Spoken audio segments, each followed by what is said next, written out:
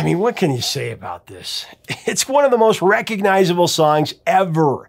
One that's dominated pop culture as much as any piece of music in the modern era. Long list of TV and film placements, covered by hundreds of artists. This classic rock standard has become an immortal entry in the pages of music history. And yet, the band called it a wildcard song. They absolutely never expected it would do anything close to what it's done. Today, we're giving you the definitive story on the making of this #1 80s hit straight from the band members. This one is a blast. It's a behind-the-scenes look at how they really feel about the song. Coming up next on Professor of Rock.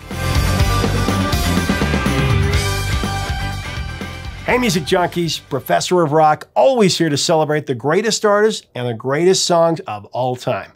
You know, if you remember counting down the top 40 hits with Casey Kasem, the American Top 40, every single week, you're going to dig this channel. It's really a throwback, a tribute to him. Make sure to subscribe below right now so that you know when our latest and greatest videos are coming out. And check us out on Patreon for even more content or interviews there. So I'm excited to bring you yet another episode from our series Revelations, my favorite. It's where featured artists reveal rare stories about their biggest songs, their biggest albums, insight you won't find anywhere else. I gotta tell you, this one's a good one. This installment of Revelations, very fortunate to sit down with Toto member Steve Lukather and David Paich, also Steve Porcaro, talk about their enduring 80s classic, Africa.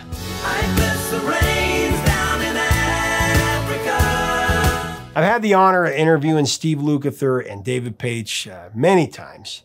Gotta tell you, in all the conversations we've had, you can definitely feel the respect and the admiration that they have for each other. It's a riot every time.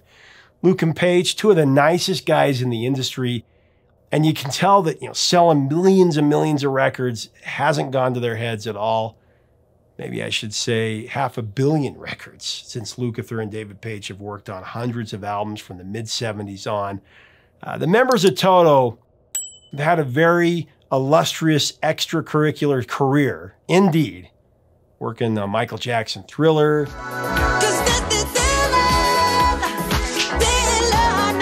also working with Paul McCartney, Pink Floyd, Eagles, Eddie Van Halen. They composed the score for the 1984 edition of Dune. So many.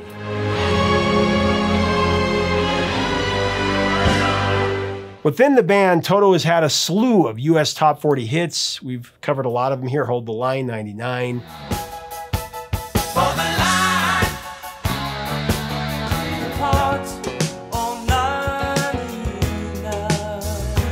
Rosanna, Make Believe, I Won't Hold You Back.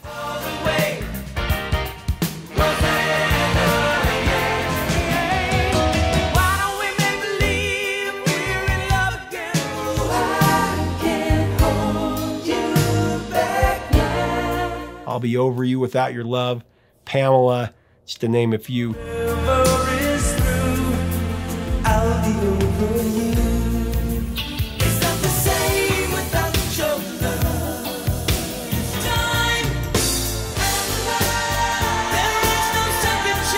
And their 1982 album Toto 4 fittingly reached #4 on the Billboard 200 chart. But among all these bragging rights, there's one song that has persisted more than any other. One that is instantaneously connected with Toto. It's Africa.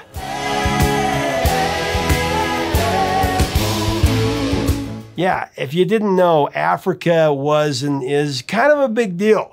Went to #1 on the Billboard Hot 100. Also went to #3 on the US Cashbox chart. Went to #5 on the US AC chart. Internationally, it broke the top 10 in a number of countries. #8 in Belgium, #7 in Austria, #6 in Switzerland, #5 in Australia and New Zealand, to #4 in the Netherlands, #3 in the UK, #2 in Ireland, and it went to #1 in Canada. Incidentally, in South Africa, it went to #18. Should have done better. Now, as we go into this interview, I do want to thank our sponsor, Zenni Eyewear, the glasses I always jam. If you want to get Zenni's latest deals, and the easiest way to order and design them, you got to download the Zenni app to your phone right now. Check that out. You're going to love it. Just go to the App Store, type in Zenni, Z-E-N-N-I. Here's Toto with the definitive story of Africa.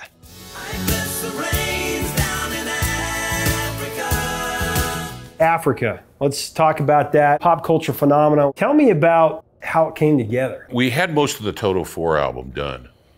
And I got a new instrument called a GS1 from Yamaha. And it had these little kind of kalimba, Balinesian, gamelan kind of sounds in it. And we had a CS80 in my living room. My house had keyboards everywhere, and you could plug them in and record also. We're using the synthesizer called a GS1. It was this Yamaha, it was a $16,000 digital instrument that you couldn't program. They only had 2 or 3 of these programmers for it. 4-screen.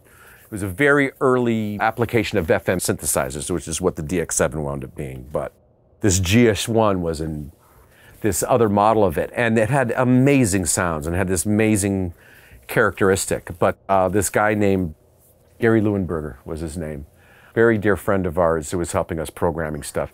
He came in, and especially for Africa, we spent hours on tweaking those kalimba sounds. You know what I mean? Getting that sound just right.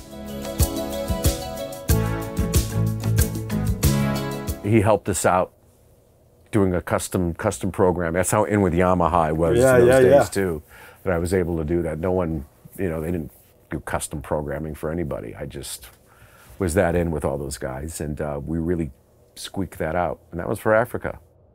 And I started playing this riff, and I started getting into this song and wrote this little chord structure and had a chorus. I had the chorus to it. And once I got my title, which was Africa, I realized, well, if I'm going to do this and it's going to be anything worth it, we can't just cut it regular. So I asked Jeff to compose a special loop that was integral to the part of it. It just wasn't an afterthought to make him part of the song, you know? And I said, I want you to start the song with a loop. Yeah. And we'll add all this stuff to it one at a time. Almost like the Beatles were doing, and like Brian Wilson, who you talked about there, did, which is putting instruments on one at a time. Yeah. It was very experimental, very fun for us. You have some of this older school technology, Steve was saying before, about this collaborative effort where everybody's in the room and you're printing the echo, and we're kind of the last of the bands that saw the old school of making records on tape and utilizing how tape is, you know what I mean, and echo and all that stuff. Well, also, you know when we did Africa, we were doing like tape loops, actual tape loops on microphone stands. Al Schmidt, Beatles style, legendary engineer, was working with us. And, you know, we were doing like Lenny Castro, who's out with us now. Yeah. And Jeff would come up and find 8 bars of a loop, and then we'd start overdubbing to that. And it was really old school. Analog. You know what I mean? I mean, where you got tape. How do we do this? You guys have seen tape loops, real tape loops, right? Where you get just a pole and a pull. Tape is spinning around the room right here. And then if you want it longer, you have to move the microphone stand a little bit more. We're not like syncing up 2 machines. We're made of one of the intro to Africa. Instead of sampling things, we used to fly it in like wild. So you'd have to do it manually. Like, you know, like the background vocals would be like this ooze or something like that. You didn't want to do again. You put it on the 2-track and you have to go one, bam, and anticipate it and hope that it catches up in time. That's how they did. And we did that because we heard George Martin did that with Sgt. Pepper's. They would sync it in and then edit the pieces together. Otherwise, you had to do what we did on the first couple albums, which was just sing every single chorus and triple every single chorus and do all that. And it's very time consuming. That's where budgets went, and that's what took so long with making real productive albums. That waiting for me. You know, as I sit here and look at this table, though, and you like to go back and talk about the history and where things come from, I pay homage. We're standing on the shoulders of giants. I know people say that as a cliche, but we really are. No, I mean, it all started with the Beatles for me, and then you know they're always in the room with whatever we do. Absolutely, absolutely. But they made the initial loop, and once I put on the little keyboard, the CS80 with the horn sound and the guide vocal, he started hearing parts. And he picked up a guitar and started doing amazing things. Hungate did. And it just came, it was so organic and collaborative. That's a perfect example of Toto, basically made the essence of the record in one day. And then the more keyboards, and then more guitars, and then we spent a lot of time doing the rest of it. And what was great about that is because most of the rest of the record was done, and I think all we were working on was this song. It's like, so someone will get an idea, let's get Tim Schmidt from the Eagles to come in and sing this part. Or let's get Joe Porcaro on flapamba or bass marimba to play this part. Then we start calling in and getting the exotic percussion instruments. Emil Richards and all of his stuff, you know. One by one, guys start picking up their instruments. What's so great about Toto is their ability to self-arrange and self-produce these things, you know what I mean? No one tells him what part to play on that, or David Hungate what bass part to play, and it just kind of evolved while we were mixing our record, you know? Yeah. And it was one of those magical things, you know, you can't say, hey, well, we masterminded this to be a big single and saw the future. No, I didn't hear it, man. I was going like, none of us did really, you know? That didn't even make the record, right? No, because it's such a mid-tempo, it's kind of an easygoing thing. We had all these other, you know, the Rosannas and these, you know, big rockers on there. We thought, well, here's another little extra. It was truly cut, a wild card song. Yeah, you know? And then it ends up being the biggest song we've ever had. So You know, certainly. I was never one to pick the singles, you know. You know, Africa I remember very well because I remember, and I didn't even know this about Luke. Luke has come out about this too. I just remember the whole time with Africa thinking, this does not belong on this album. This should not be on this record. It was kind of the last thing we'd working on. We'd already been working on all, you know, the whole thing. And my tune, we'd gone through all this stuff. It was all this stuff, and Africa was kind of this thing of David's. And I could tell David was way into it and really wanted to do it. And Jeff worked really hard on it. You know what I mean? Having said that, just because I didn't like the tune and because I didn't think it should be on the album doesn't mean I didn't kill myself on it. You know what I'm saying? We would really, like I said, again, just to finish up what I was saying about the guys, as hard as they could be on you working on their stuff, when it was my stuff, they all brought their A games. And I never felt for a moment that Lukather was just trying to get through my tune so he could get to work on one of his tunes. He always, everybody always brought it. Gave it everything. Everyone always brought it. You can tell that with all you guys' songs. I mean, they're so what David would bring to my meticulous. songs. Yeah. What David would bring to my songs, you know? Yeah. You know, and I loved it because I brought a lot to, you know what I mean? I'd work hard on his tunes too. Yeah. So You also are watching a documentary, right? As far as the lyrics go. No, not so much. I was Africa? reading a lot of National Geographic at the time, is what I was doing. I got a lot of stuff from poetically paraphrasing some of the things, and I had you know read some books and stuff, and was kind of romanticizing about going to Africa, which I'd never been. Classic rock has sort of taken it's crossed generations now. Oh yeah. Like, you know, no question. You know, my younger kids know, my older kids do. They all find it on their own. You get the songs in video games and stuff like that. Yeah. The cross-pollinization of stuff. Yeah. Stuff. It's on a cartoon show or something. Right. That's the other thing. A whole bunch of people, their first introduction into us is either Jimmy Fallon and Justin Timberlake.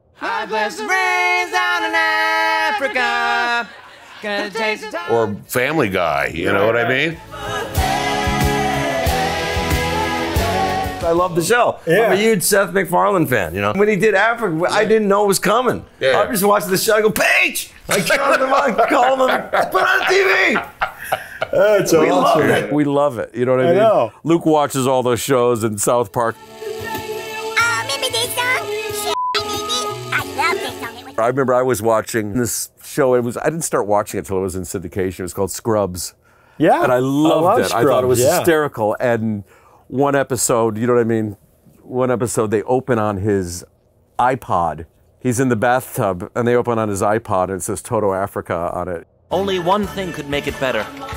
Cranking up the Toto. You know what I mean? I'm going, yeah. oh boy, what are we going to be the punchline for now? But it was very, he loved it. We love Well, that it. Jimmy How do Fallon you not skit, laugh that's at that? classic, That was classic. man. I mean, I thought Justin when I Timberlake. got the sync request, I thought that what usually happens is, oh, it's a walk on and they play 5 seconds of it. Dum, Yeah. dum, dum, dum, dum, dum, dum. Ladies and gentlemen, Justin Timberlake and everything. And they kept coming back to it, and these guys have braces on, and they're it's like hilarious. It was hysterical. They're sitting there singing it to each Oh, we other. cracked up. It's classic. No, man. If you no cut one- back to NSYNC, but back when they were together, like Yeah. they were in Africa and they were all singing the song. Yeah. That song is like, No one laughs about our stuff more than we do. oh, you know what I mean? are you kidding me? You guys we probably call it Peter seen that Griffin thing on the on rooming YouTube list. where Yeah. that huge choir is singing Africa. Yeah. That's incredible. Yeah, we played with them. Jazz, Perpetuum Jazz. Yeah, they came on stage and They did it came with on us. stage. Oh yeah. Yeah. And then Yeah. Andy McKee. Yeah, That's a Really freaking talented guy. amazing. Well, that got me in touch with Andy McKee, which Yeah. I brought him in, Yeah. and then Lee Ritenour did this album called Six String Theory. And he came in. He was part of the band, one of the tracks, and he's a brilliant guitar player. I heard that Africa was a drinking game in college or something like that. A certain lyric, and you had to pound a shot or something. It was a drinking game when I wrote it. It was a drinking game when I wrote it. Yeah, no, definitely. We were definitely a little tight. Could have been slightly altered at the time of the recording. Yeah. And then the Weezer version hit #1, introduced to yet another generation. What'd you think of that? Really good. There was a version of two weekend warriors at a pizza place. Yes, I know those guys. Really? Guitar and bass, and it was like one of the coolest versions. Yeah, they we'd did ever a heard great of it. job. You know what I with mean? it. Their vocal was really good. Yeah. Oh yeah, that guy showed up at one of our gigs. We just met that. Yeah, we just saw in him. Utah, man. We just And that's saw one him. of the He came to the most show. watched YouTube He was videos. really good. Yeah. He was really sweet too. A lot of kids found our music. Like we're this multi-generational, fan base at this point. We look out the audience. It's not just people our age. It's a lot of young people.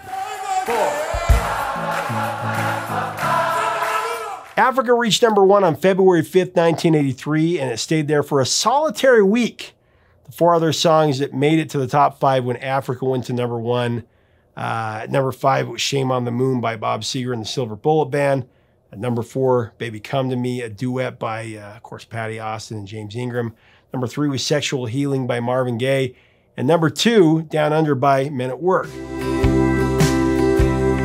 Shame on the moon needs to share, baby, come to me. Sexual healing, baby. And she said, do you come from a land down under? It's a great top 5. But I dare say, Africa with over 2 billion streams and counting, they've outpaced them all. Really, all of them put together.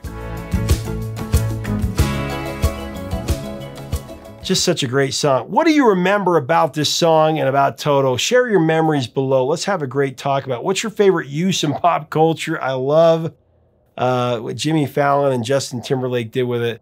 Let's have some great memories talking about Africa. If you like this video, we do invite you to subscribe below. We'd love to have you. Until next time, 3 chords and the truth, my friends.